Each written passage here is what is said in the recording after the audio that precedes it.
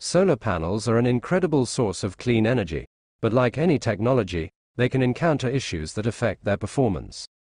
One unmistakable sign of a bad solar panel is a decrease in power output, which could be caused by factors like dirt accumulation, shading, or internal faults. Physical damage such as cracks or breaks in the glass can also impair a panel's ability to generate electricity, often resulting from hailstorms, falling debris, or improper installation.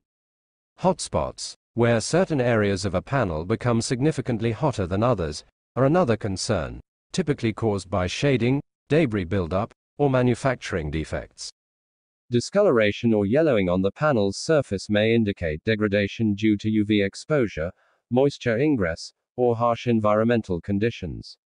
Additionally, electrical issues like faulty wiring or malfunctioning inverters can lead to power fluctuations, system failures, or safety hazards. Identifying these signs early is crucial for addressing problems promptly and ensuring the long-term efficiency and safety of your solar panel system.